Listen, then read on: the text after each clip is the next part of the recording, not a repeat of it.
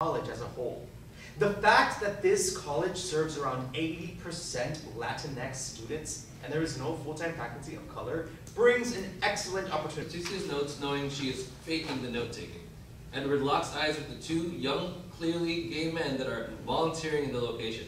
Edward and the boys engage in a public bathroom because lesbians cruised there. And that's the first place she visited when she got to campus, the ladies' room. And she said, I could not find any lesbians. I thought there will be stimulating a collaboration with a theater maker.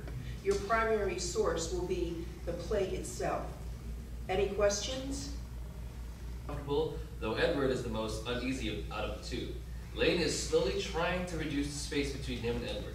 Edward, on the other hand, is wanting this interaction to be fast. And back to the outside of the exhibit, Lane is saying goodbye to Edward after observing him and trying not to intervene. As Lane sees Edward outside, he heads to him. So, you're in L. Is that okay?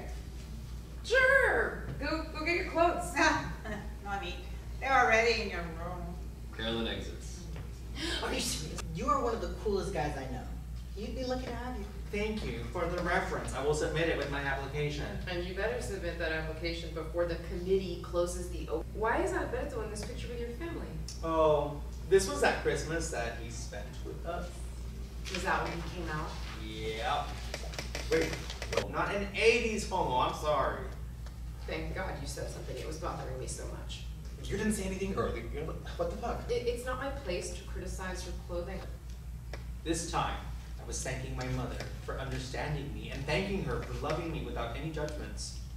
And just when I thought that that day could not be.